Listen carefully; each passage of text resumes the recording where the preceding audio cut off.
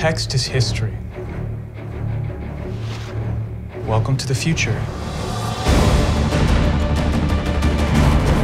Apple's future. Kinda neat.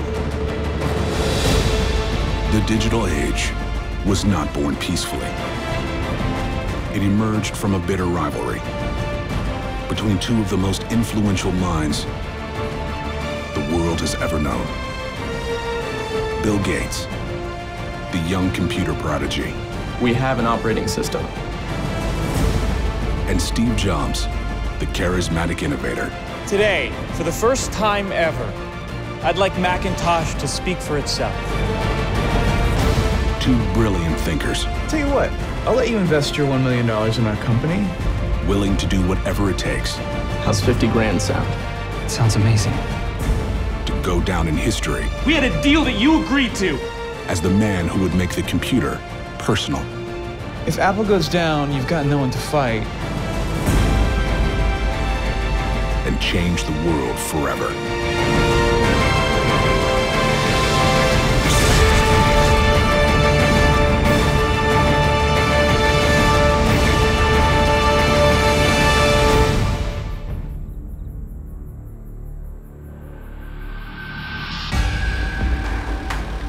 A teenager and his friend are on a mission to hack into their local computer center and help themselves to some free computer time. The hacker's name is Bill Gates. Bill Gates was a guy who came from a well-to-do family in Seattle, had a great education, was a smart guy, was by all accounts a very driven and competitive guy. That was his nature. Bill wanted to win. Even as a teenager, Gates possesses a rare knowledge. He knows how to operate a mainframe computer.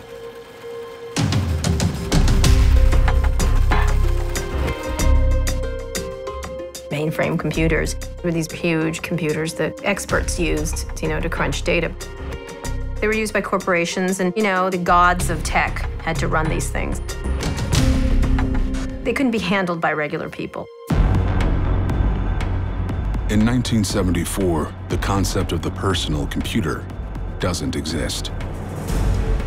Until a company in New Mexico introduces the first computer small enough to be used by the general public. It's called the Altair 8800. It was a proof of concept toy, in a way. It was a sophisticated toy. It was a direction, but it didn't do a whole lot. It didn't have a terminal, didn't have a keyboard, didn't have any of the things that we typically associate with a computer right now. Most importantly, there's no easy way to operate it.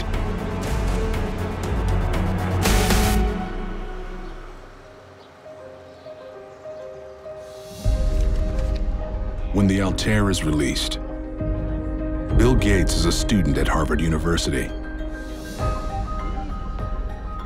Gates and his friend Paul Allen know that to be useful, the Altair needs a programming language.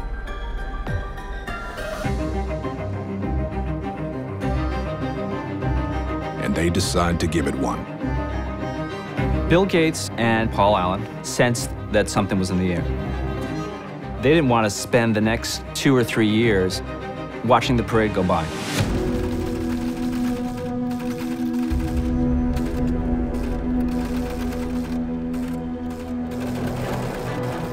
They use an early form of programming in which holes are punched into spools of paper in patterns that form commands.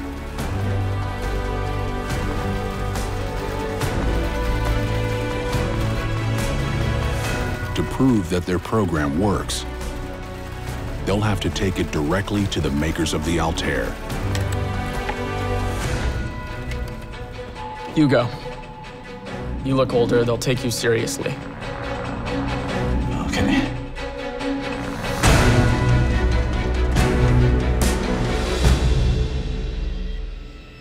But Gates and Allen aren't the only ones determined to make computers easier to use.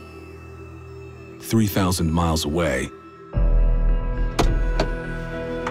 the future of the personal computer is being imagined in a completely different way.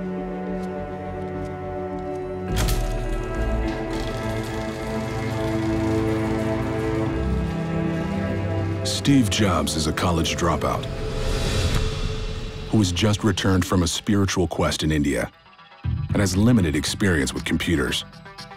He was part of the hippie crowd, the whole drugs and all kinds of alternative lifestyles. He was not trained in computing. One of Jobs' friends is Steve Wozniak, an electronics and computer hobbyist, who's come up with a radical idea. Hey, What you working on? I got something new. Check this out. Wozniak has built a computer with a microprocessor, like the Altair. But he's added two other key components: a keyboard and a monitor. Instead of having to punch code into paper, programming can now be written directly using the same keys found on a typewriter. It was a eureka moment. I could type commands on the computer and they came up on my TV screen. These things I call eureka moments are surprises that even you didn't realize how important they were going to be for how things work. Jobs is immediately intrigued. But unlike Wozniak, Jobs is less interested in how computers work and more interested in how he can sell them. Steve was the total businessman. He wanted the company. I just wanted to build cool products. And that was pretty much our relationship. We needed each other so badly.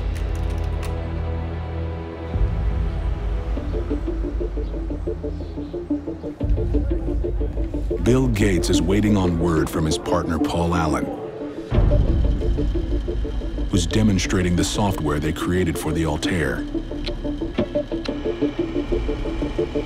Okay, this is just a basic language we wrote, but let me type in a few commands and show you how it works.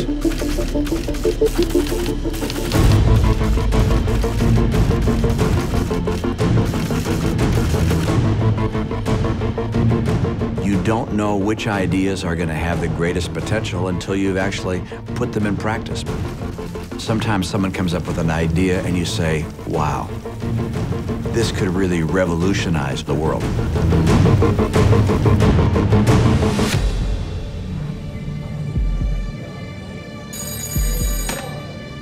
Paul?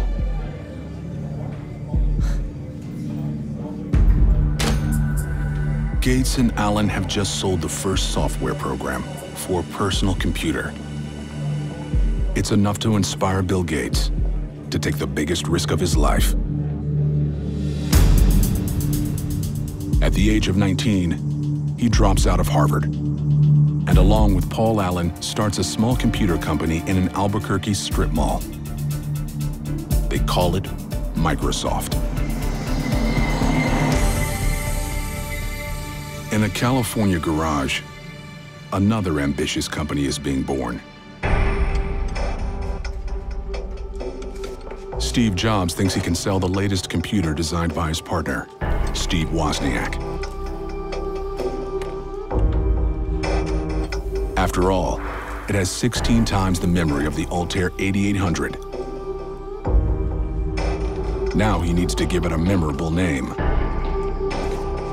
I was thinking Executech. Maybe Personal Computers, Inc. No.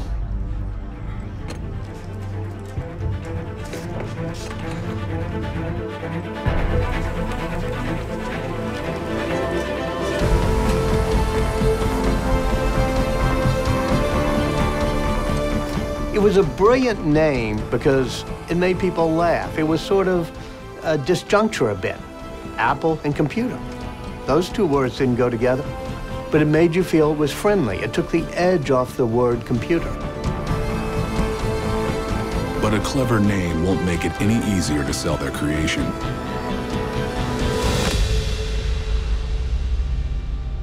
Well, as you can see, we're using the ASCII keyboard and as well as the MOS 6502 chip. Why didn't you use the Intel 8080? It's more compatible. You can see the design here. If you want to know more, you can buy one. I think we've shared enough. Even with the revolutionary addition of a keyboard and monitor, The Apple I is a flop. Jobs only sells 200 units to computer hobbyists.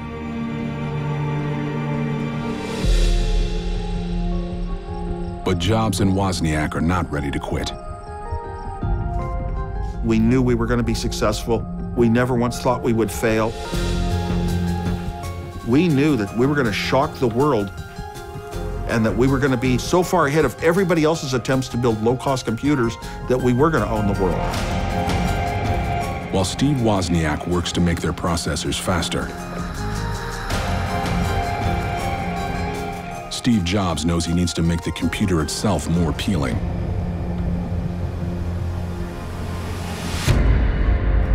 Not only to computer enthusiasts, but to everyone. He begins to imagine a fully contained machine, incorporating all the needed components into a revolutionary, easy-to-use design. They call it the Apple II. It was just a thing of beauty. Steve Jobs brought a whole different design and spiritual dimension to computing. He looked at the zen of computing, and he was able to bring a sense of beauty to computing.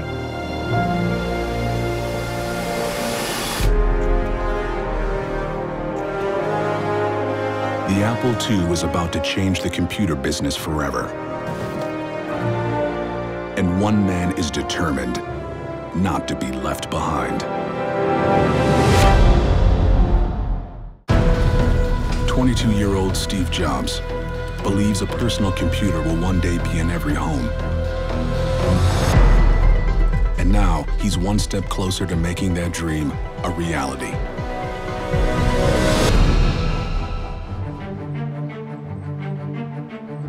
In June 1977, the Apple II was released, and it's unlike anything the public has ever seen before.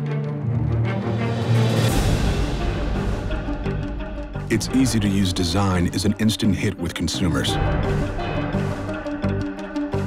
And within a year of its release, the company is bringing in $8 million in sales. We started selling right away. We were so advanced in the computer world. It was color, it was graphics. We were so many light years ahead of everyone else.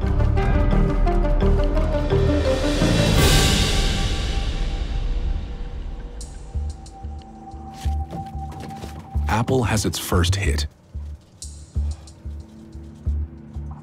But when Bill Gates gets a look at the computer, he sees a way to advance his own company, Microsoft.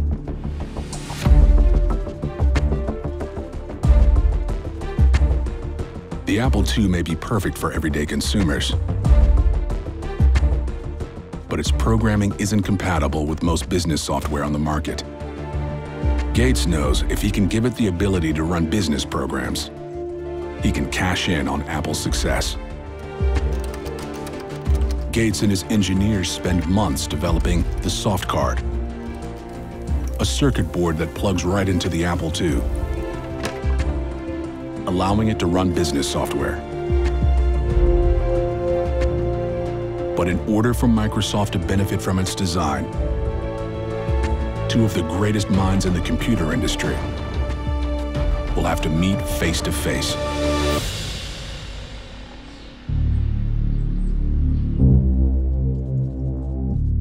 Sure looks good on the outside.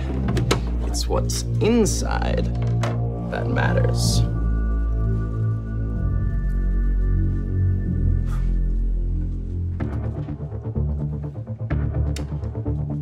You know how to write code? I hire people for that.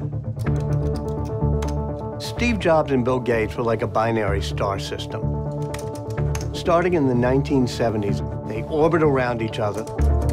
They each have a grand gravitational pull. Now you'll be able to run everything out there. Word processors, spreadsheets. Bill Gates has just given Steve Jobs a way to turn his popular home computer into a powerful business machine. It's a win for Apple and for Microsoft. By 1980, selling soft cards to Apple users has become Microsoft's #1 revenue source. And the company triples its sales.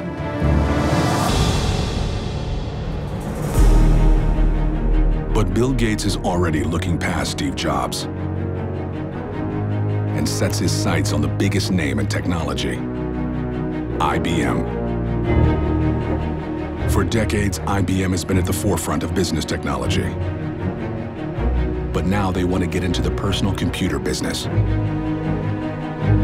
The thing that Gates saw that was important was IBM was going to be a big deal in this area.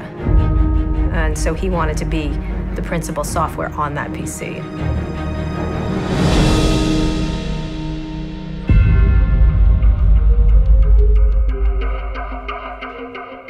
What we're really looking for is an operating system. An operating system? I thought you only needed programming languages. We could go with another vendor. I mean, we have an operating system.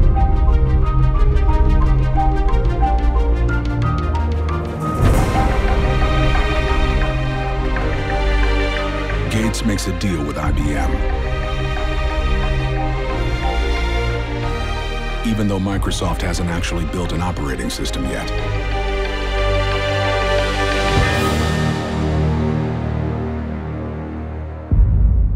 But Bill Gates knows where he can get one.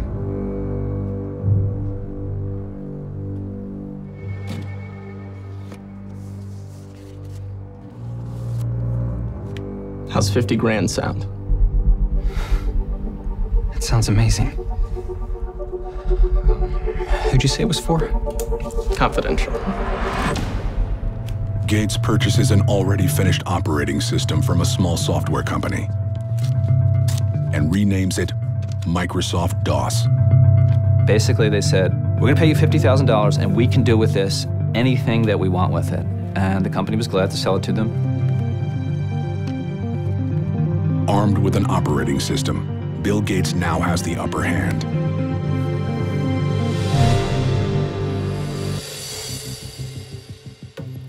So when he returns to IBM, he makes one non-negotiable demand. I'd like the right to sell it to third parties. Gates is making software, and software was king. And so Gates made the very shrewd idea of creating software that could be on any device. And I think IBM was not thinking of it in terms of where it was headed. Gates negotiates a non-exclusive license to IBM for Microsoft DOS. Now, Microsoft has the right to sell their operating system to any computer company in the world. It probably ranks as the greatest business deal in history. The money that DOS brought in made Microsoft an incredibly wealthy company. And when you have a lot of wealth, you have a lot of power. And you can begin to shape an industry.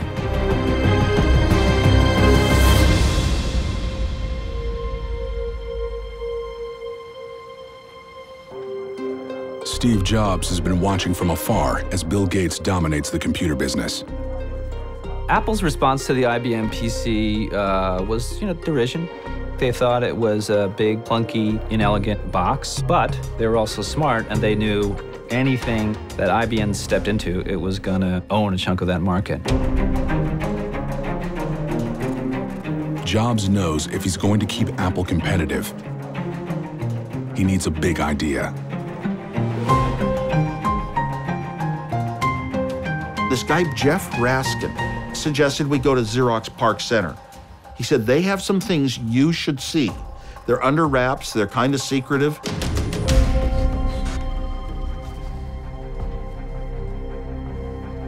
Yeah. So what kind of great things have you got going on over at Xerox PARC? Some object-oriented programming, network stuff. Nothing as exciting as you guys. I tell you what, I'll let you invest your $1 million in our company if you give us a full tour of your facility.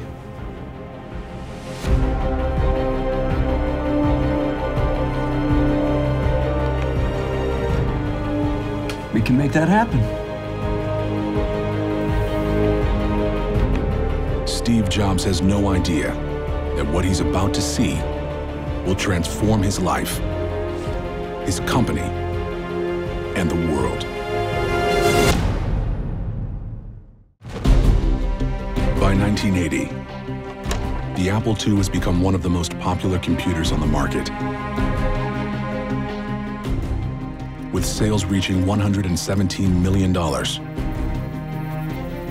But for Steve Jobs, it's not enough. And what he's about to see at Xerox PARC will change everything.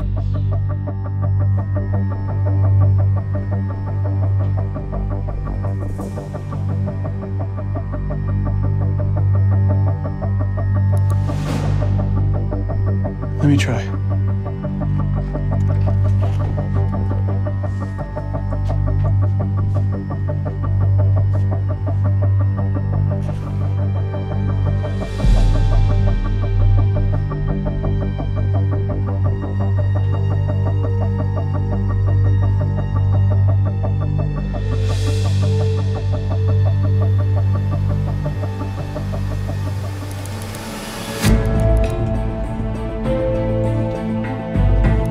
We saw screens with windows that came up. A window looked like one program running and another window with another program. And we didn't understand everything they had and the importance of it, but the visual appearance was so drastic. My comment to Steve was, once you have that, you'll never go back. You knew that once you had this machine, you'd want it forever. But what Xerox sees as an experiment, Steve Jobs sees as an opportunity. Xerox, being a big company, couldn't quite figure out, how do we make this into a personal computer? And Steve kept saying, we've got to do it, we've got to do it. They're blowing it at Xerox. We know how to do this.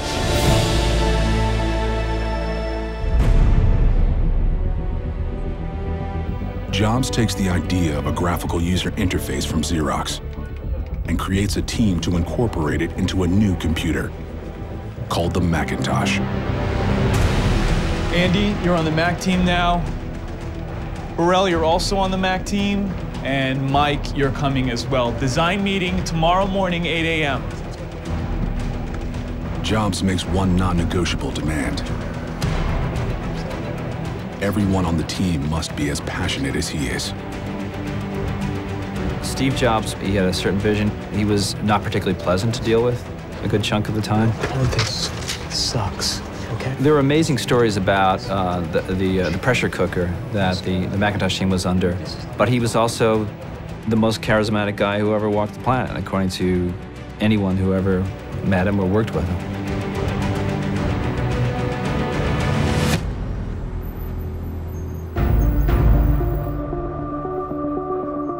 With building the Macintosh demanding all his attention, Jobs realizes he needs a proven business leader to run Apple. Steve needed somebody who could be a crisp manager and marketer. Because Steve was all over the place. He was not a great manager. In 1983, former Pepsi executive John Sculley steps in as Apple's new CEO, just as Jobs is nearing completion on the Macintosh. We're all set. All the top guys? Yep. All in for the Mac. Who'd you pick for software? Microsoft. You trust Gates? There's no one better. What he did for Apple II? Insanely great.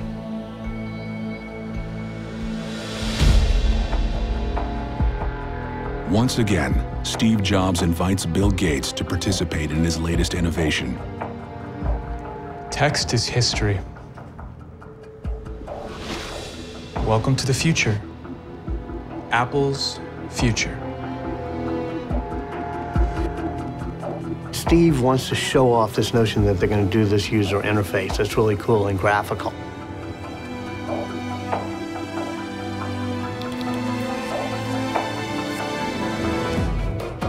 And Gates thinks it's absolutely wonderful, and he's willing to write Microsoft software to be part of it. Kind of neat. But Gates senses an even bigger opportunity. for Microsoft. I think when Bill Gates saw the graphical user interface, I can't imagine he did anything but think like, I gotta run back and tell my guys about this, because this is the way you're gonna interact with computers in the future.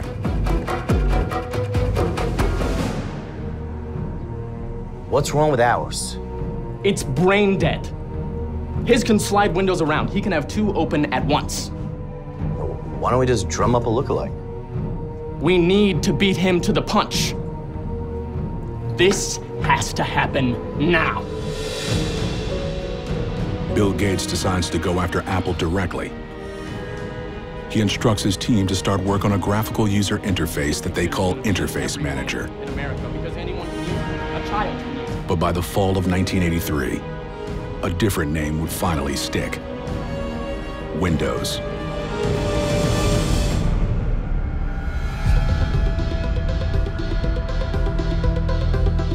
When word of Microsoft Windows reaches Steve Jobs, he's only weeks away from releasing the Macintosh, the idea he's devoted the last 3 years of his life to.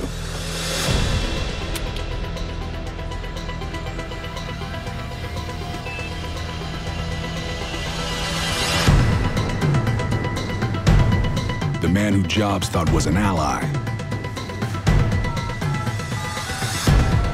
has declared war. Gates, get him down here now.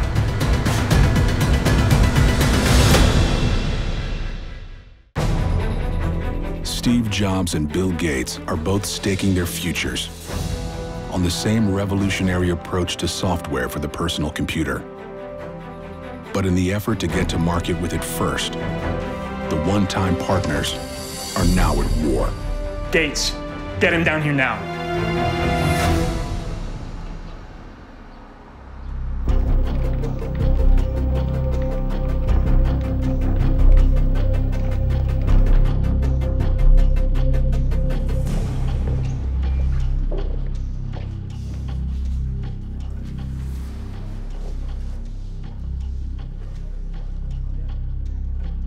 Is this how you treat your friends?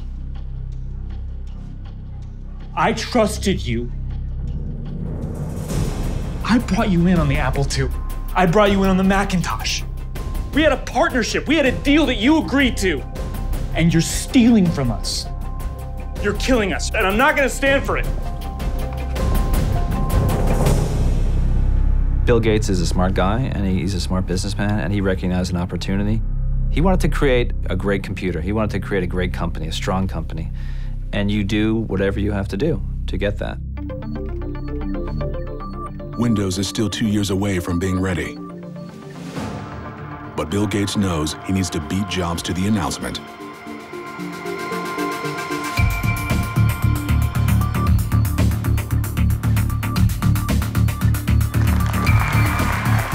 I'm here to show a few highlights for our upcoming product. It sports a user-friendly graphical interface. Timing is such a factor in these things. So it's like, okay, let's start. Something from nothing. That's the spirit of Silicon Valley.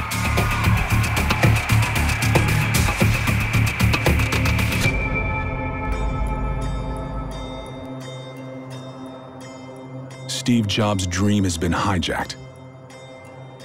But unlike Gates, he has a working product that's ready to sell and a natural talent for marketing it.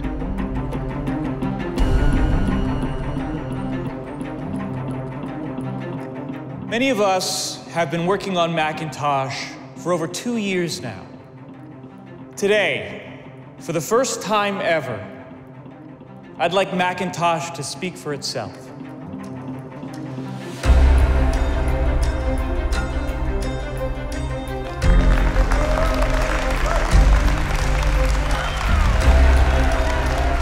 Hello, I am Macintosh. It sure is great to get out of that bag. The Mac was the ultimate fusion of beauty with technology. The world's first truly beautiful machine. It looks like it's smiling at you. It looks friendly. That made Steve Jobs' heart sing.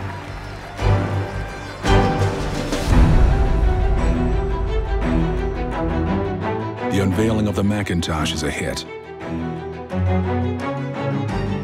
But the computer itself is slow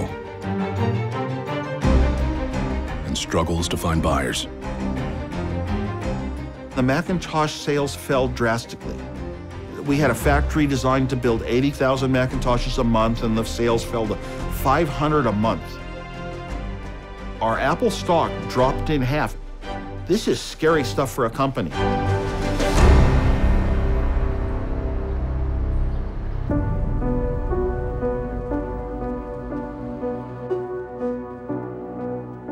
I got with the design department, and I think it's gonna be... Steve, there's no one who admires your brilliance and vision more than I do. John, what are you saying? The board's decided that it's best if you step down.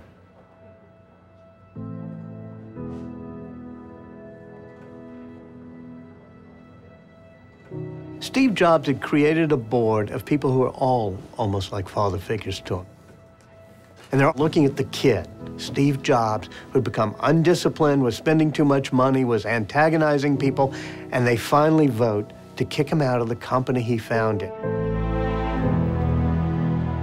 Steve told me it was like a kick in the gut.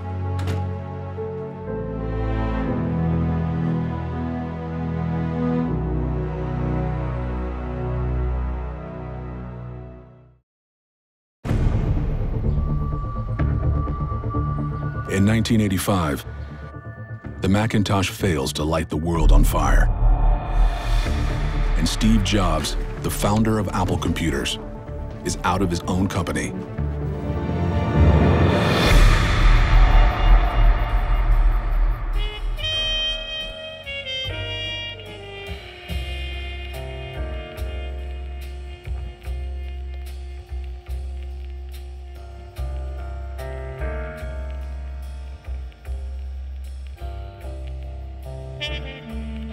A man who once seemed an unstoppable pioneer has been cast aside.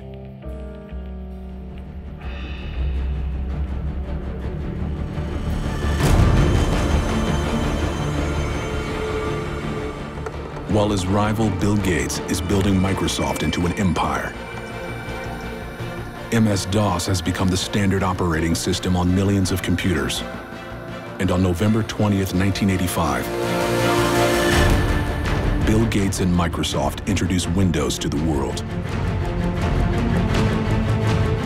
The genius of Bill Gates was to realize that there were lots of computer makers, but somebody had to get them to write for the same specifications. There had to be a standard operating system to essentially tame the Wild West of personal computers. Windows quickly takes the computer business by storm. By the end of the 1980s, 80% of the world's computers use Microsoft's operating systems, making Bill Gates the world's youngest billionaire.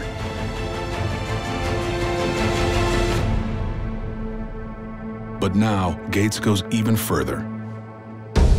Microsoft starts to bundle additional programs with their operating systems. Now, anyone who buys a PC automatically gets Microsoft spreadsheets, word processors, and other programs, whether they want them or not.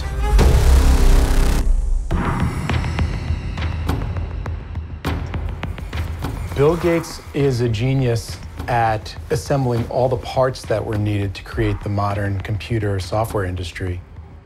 But he did it in a way that got his rivals to call him a monopolist, a bully. By the mid-90s, Microsoft's aggressive tactics begin to backfire. Competitors accuse the software giant of monopolizing the industry. The bundling of the software led to the Department of Justice investigating a lot of claims that Microsoft's business practices were unfair. They were, in fact, suppressing innovation in a marketplace. It squelches third-party software application development. As Bill Gates' legal troubles mount, his competitor, Apple, is doing no better. Apple without Steve Jobs is not innovating. They're kind of milking the old product line. They don't even have a good new operating system. With Windows dominating the industry, Apple's share of the home computer market falls to 4%. And in 1996, the company loses $1 billion. Apple was struggling. Apple went through a series of CEOs that were treading water. You had, Scully, you had Gil Amelio, you had Spindler. Apple was within a month or two of going bankrupt.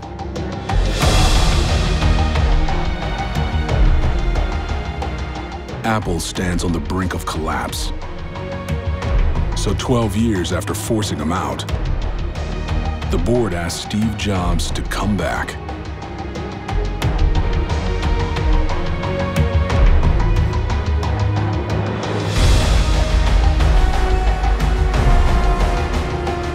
But before he can begin making Apple innovative again, Jobs knows he's going to need an infusion of cash, and fast. To get it, he'll have to turn to an unlikely source. Hi, Bill. Bill Gates is under investigation for running a monopoly. Steve Jobs is back at the company he founded, but it's on the verge of bankruptcy.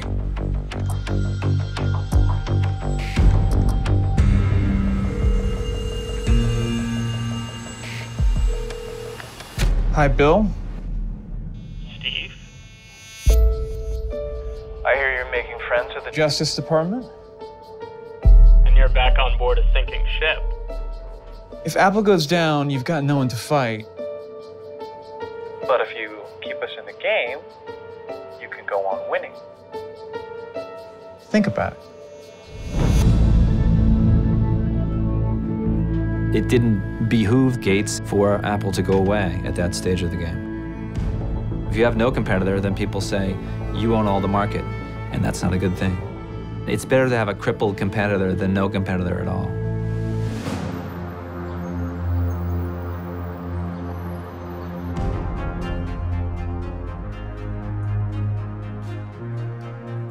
Now, I'd like to talk about meaningful partners.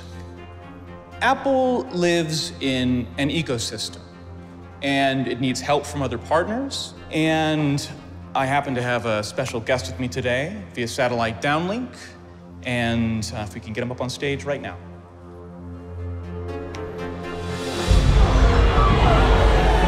Good morning.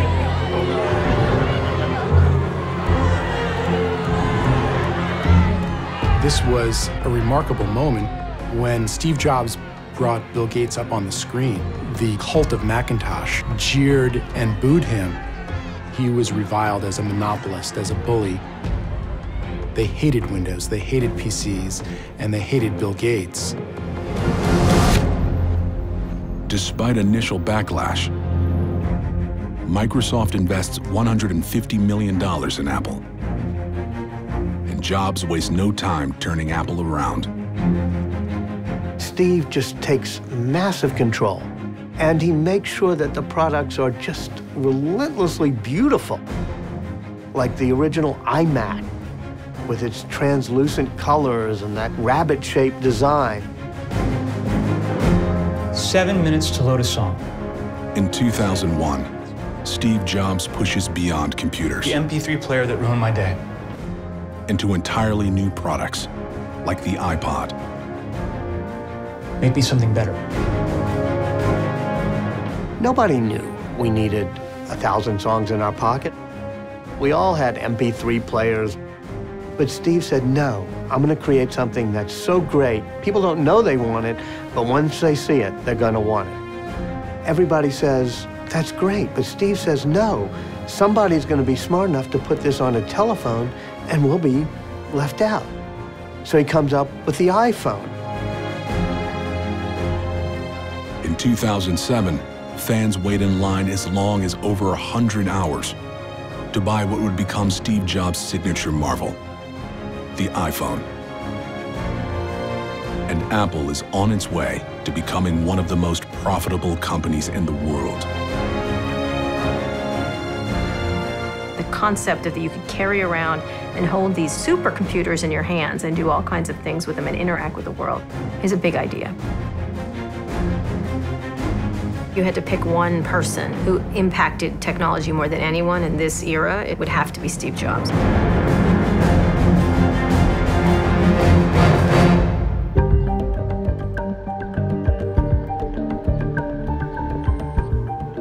While Steve Jobs' reputation soars, Bill Gates has an image problem.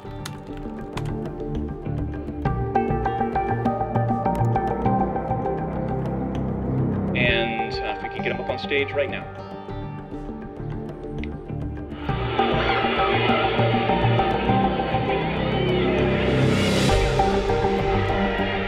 He wanted to be beloved, and he wanted his name to go down in history in the pantheon of great men. In an effort to redeem his legacy, Bill Gates, one of the wealthiest men in the world, turns to philanthropy. He was motivated to become a philanthropist not only to make the world a better place, but to rehabilitate his image. The Bill and Melinda Gates Foundation becomes the largest private foundation in the world. Gates now is very compassionate and very wise, and has come around to the thinking that we all are on the same team. He's going to leave the world a better place.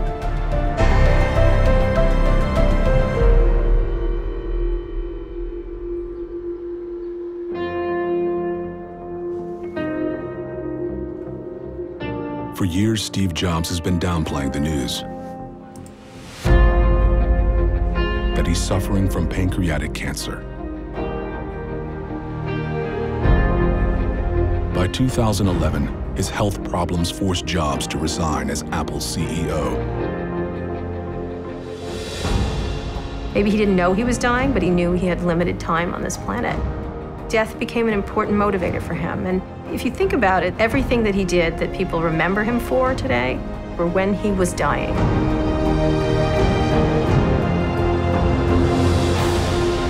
His death is mourned the world over by legions of fans as devoted to the man as they are to his machines. In the year following his death, Apple would become the most valuable company on Earth.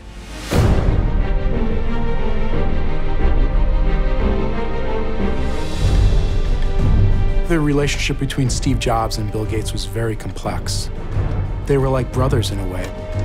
They were with each other every step of the way, sometimes rivals, sometimes friends. They were mean to each other, but eventually reconciled because they were the two pioneers that built the industry.